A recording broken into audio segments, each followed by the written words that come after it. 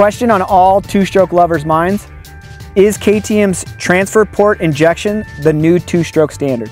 So we decided to find out. KTM imports the 250 XCW TPI and the identical standard KTM 250 XCW.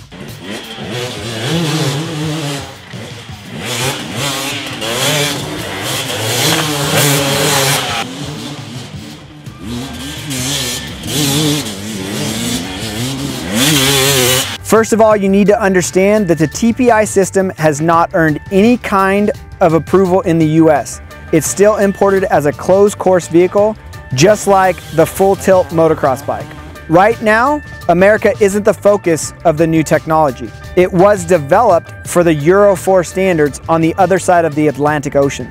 Over there, you can get a street legal version of the XCW, but it comes with drastic measures to make the cut. Stuff like a very restrictive exhaust system and a throttle stop. A limited number of TPI two-strokes were sent to America, minus the restrictions.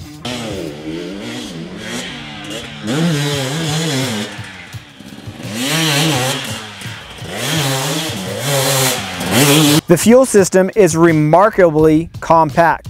The key components are the injectors that spray fuel directly into the ports as the air moves from the crankcase to the combustion chamber. Prior to that, the clean air is drawn through the Del Orto throttle body. That creates an obvious problem of crankcase lubrication. Normally, the rod and main bearing of a two-stroke are lubricated by the oil you mix in the fuel. With this design, no fuel ever gets to the lower end, so oil injection is necessary. There's a separate oil tank with a filler right behind the steering head and an oil sprayer in the intake between the throttle, butterfly, and reed.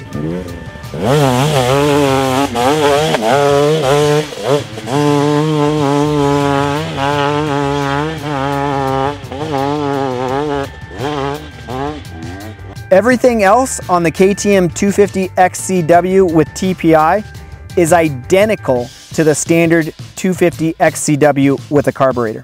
And in case you haven't heard, it's one of the greatest off-road motorcycles ever built. It has an electric start and a Kickstarter backup.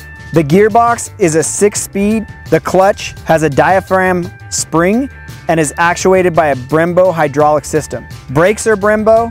The rear suspension has no linkage. It's the latest generation of the PDS system that debuted in 1997. Up front, the WP Explorer 48 fork is used. Both machines come stock with Dunlop AT81 tires.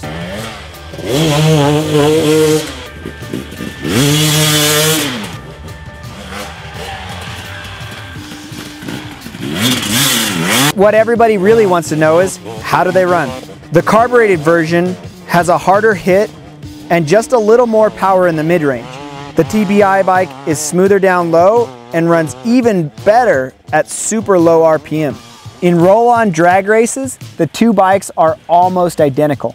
Another difference between the two is a certain glitch that occasionally arises on the injection bike. It sometimes will hesitate if you rev the motor and drop the clutch. It's definitely worth a mention that the carbureted bike has glitches of its own. It's just that we're so familiar with them that they're almost invisible. Right now, TPI technology is just getting off the ground. The carbureted two-stroke has decades of development, yet the two are very close in performance. In America right now, there are only a few circumstances where the fuel-injected two-stroke is really an advantage. One of those, of course, is if you ride in the mountains at high elevations. Another is if you want to squeeze every last mile out of your fuel tank. The TPI machine does get better fuel mileage.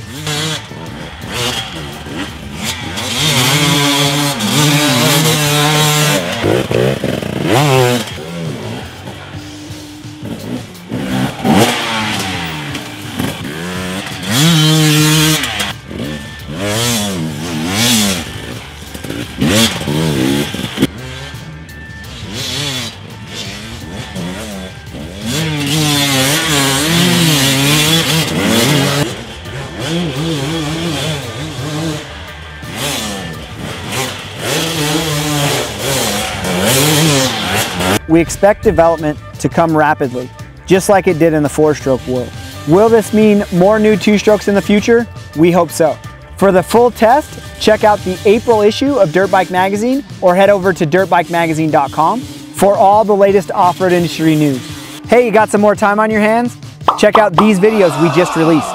And don't forget to click that subscribe button.